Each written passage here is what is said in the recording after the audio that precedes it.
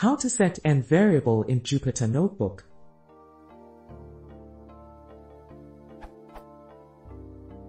I have a problem that Jupyter can't see n variable in bash file. Is there a way to load these variables in Jupyter or add custom variable to it?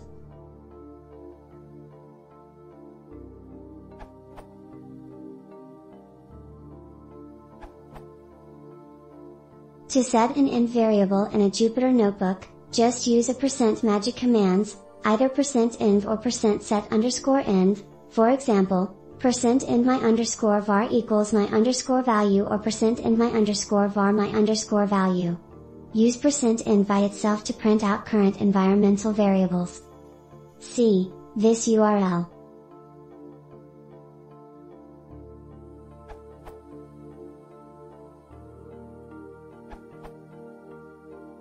You can also set the variables in your kernel.json file. My solution is useful if you need the same environment variables every time you start a Jupyter kernel, especially if you have multiple sets of environment variables for different tasks.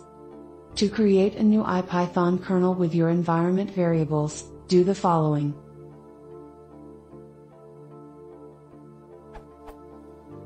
Read the documentation at this URL, run Jupyter kernel spec list, to see a list with installed kernels and where the files are stored. Copy the directory that contains the kernel.json, for example named python2, to a new directory, for example python2_myaf, change the display underscore name in the new kernel.json file, add a int dictionary defining the environment variables.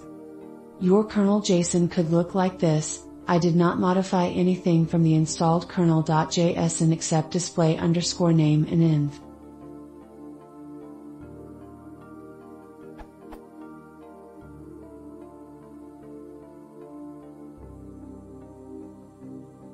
Use cases and advantages of this approach.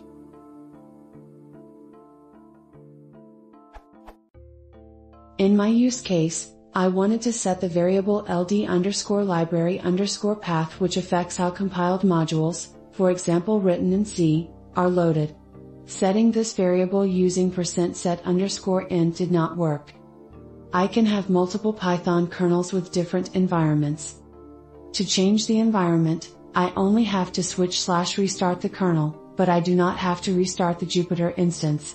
Useful, if I do not want to lose the variables in another notebook. See however, this URL.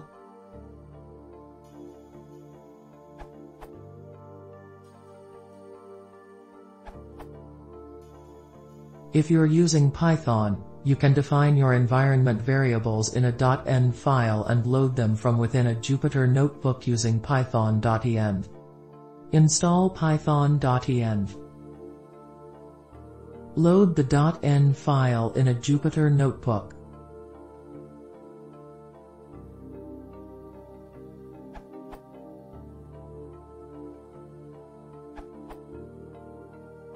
You can set up environment variables in your code as follows.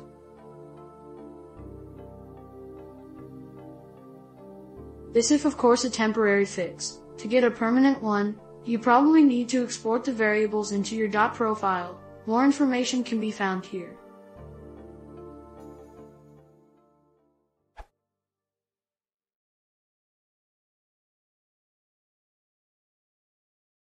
If you want to see more, please consider subscribing.